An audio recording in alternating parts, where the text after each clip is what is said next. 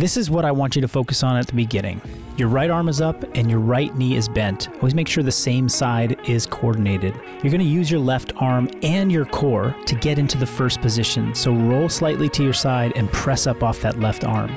Then bridge your hips high. You've got to get height on your hips so that you can slide your left heel right past your right foot.